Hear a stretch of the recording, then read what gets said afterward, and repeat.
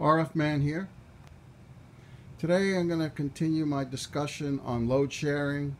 I mentioned that in the video when I talked about how to filter high frequency noise and switching noise from the output of a power supply. We talked about using a common mode choke. We talked about using an LC filter. So I'm going to just follow up today on that and talk about load sharing. So I'm using the same setup here. I got the same 12 volt power supplies, about 2400 watts. I got the same load resistors. I'm using the same boost converters here. I'm using these to convert 12 volts to 50 volts. Now with that said, you can go ahead and apply this methodology if you're using several 12 volt power supplies in parallel, or 50 volt power supplies, or boost converters, doesn't matter. Okay, it's the same methodology that's being used. So before I demonstrate the before and after results, I just want to talk a little bit about how we do this. So here's a drawing I made up. It's an example of three 50 volt 10 amp power supplies in parallel. And if I make no special provisions in the circuitry, what you'll find is one power supply will produce all the current or most of the current, and the remaining power supplies will just stand there idle. They'll have very, very little current being sourced from those power supplies. And the reason why, it has to do with the regulation loop. And you don't have to be a power supply expert to understand this. I happen to have some experience in power supply design in an earlier life. So I did some switching power supplies and high voltage power supplies. So I'm pretty fluent in this. But just high level, the power supply regulates when there's a voltage drop that occurs. So if the voltage is set to 50 volts and I start loading the power supply, then there's a sensing element in there, and there's a couple of different ways to do that.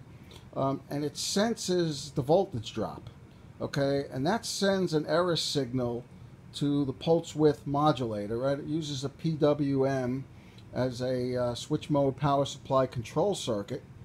And what that does is it takes that error signal and it increases the conduction time of the switching transistor.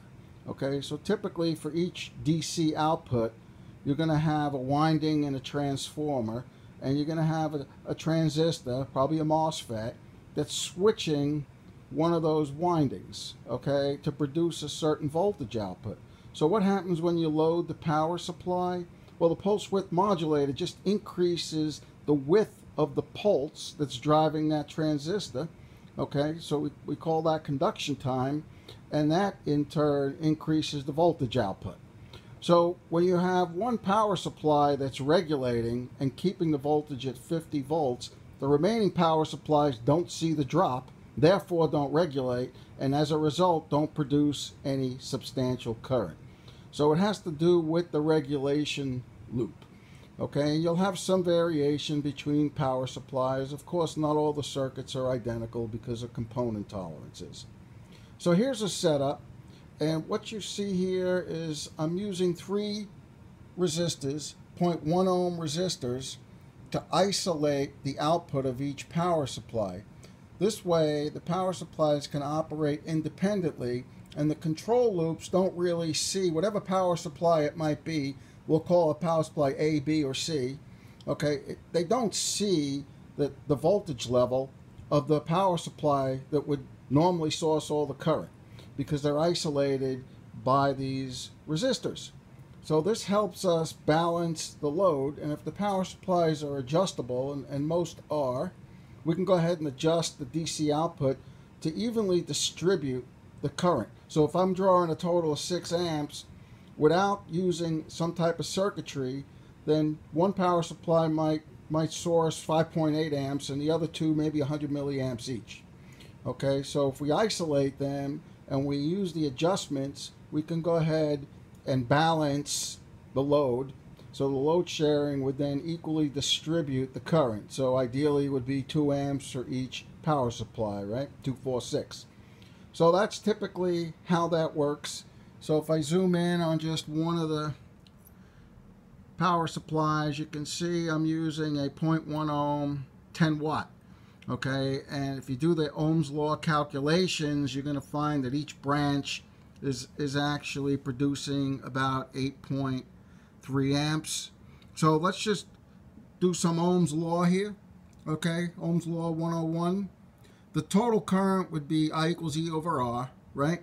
So 50 over, you notice here, I got a 2 ohm load. So 50 divided by 2 is 25 amps, right? And then with a parallel circuit, ideal parallel circuit, the current is divided evenly across each branch, right? We have 3 branches, so that's why you have 8.3 amps. This is the same with a parallel resistive circuit, no different. Okay, so then if we look at the voltage drop across each resistor, we'll call that ER1, ER2, and ER3, right? Then E equals I times R. So we will have a 0.83 volts across each of the resistors. Now that doesn't sound like a lot, but at 8 amps, 8.3 amps, okay, P equals E squared over R. So there's basically E squared. Okay, R is only 0.1, but look how many watts. You get 7 watts across each of those resistors. Okay, so like anything else with design work, there's trade-offs. You're going to be dissipating some extra power there, about 20 extra watts, but it'll address the load sharing problem and make this a practical solution. So when you're looking at your design and your power supplies and your loading, go through these simple calculations here to make sure you're selecting resistors that have the right wattage rating. Otherwise, you're headed for a little trouble. So now we're going to look at the before and after and see what we get. Alright, so now we're going to look at the load sharing situation in practical application.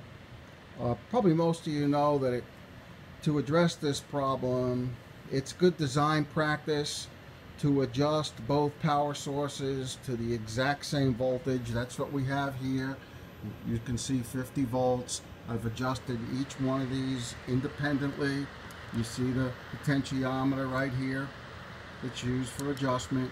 So you can adjust the outputs independently, get them exactly the same, and then use the same gauge wire, the same length wire, the same terminations to your load. Okay, so this is also important, but it's probably not going to address the load sharing problem completely. Okay, so let's take a look at that.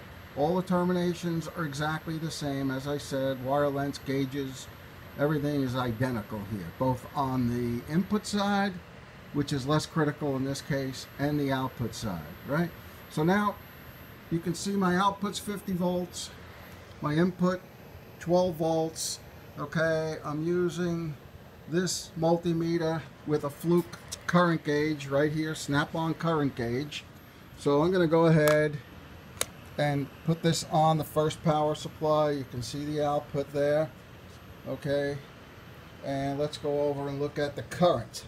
Okay, look at that, no current. Interesting. And yet my loads are really heating up here. So we got current somewhere.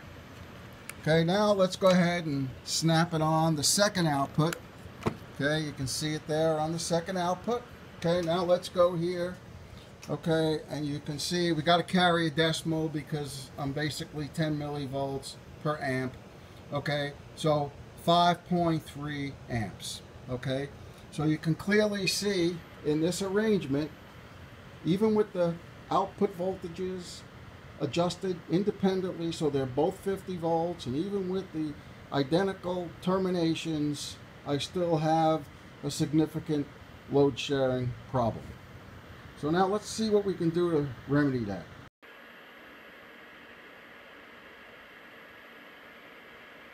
Okay, so now what we've done, as you can see here, we've added a 0.1 ohm. These are 5 watt. I'm not testing these on the full load. They're being tested about half load. So now you can see I added a 0.1 ohm 5 watt resistor to each output. Okay, and I got a slight drop in the output voltage. You can see there, I'm trying to zoom in. Okay, 49.7, that's perfectly acceptable.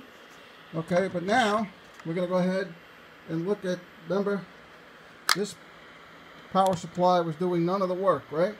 Well, if we go back over here, now I see that's drawing about 2.6 amps. Okay, and we'll remove the current probe. We'll go ahead and put it on the next, and that one's about 2.69, so not bad, not bad. It's very, very evenly distributed just by adding the 0.1 ohm 5 watt resistors. Okay, so remember, go through Ohm's law, make sure the resistor wattage rating is adequate.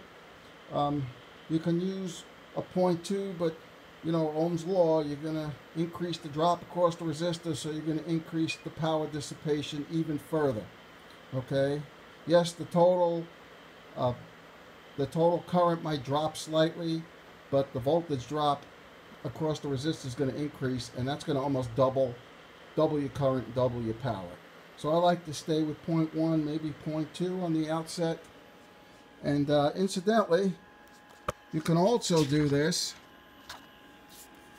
Flip the page here. You can also do this by using diodes, blocking diodes. So you can see here, identical circuit, identical configuration. You can go ahead and use blocking diodes, but the diodes have to have the right current rating.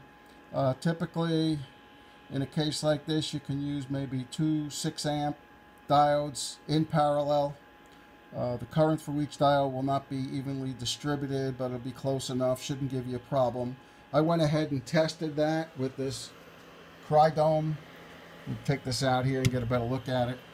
With this large Crydome diode, of course it's well overrated, and it does work. It works just fine. There's 2 diodes in there. They have a combination of 2 or 3, and that incidentally is typically used for redundant power supplies. So yeah, Crydome makes a solution for that with 2 diodes or 3 diodes, even 4. So that's another approach. You can use regular diodes, put them in parallel. That's referred to as Oring the Diodes, and that works as well. So I hope this was informative. I showed you the before and after. It does work. It's quite effective, and it's a good solution, and it's a cost-effective solution. So again, we can use this approach with these boost converters, 12-volt power supplies, switching linear, doesn't matter. Okay, RF man. Thanks.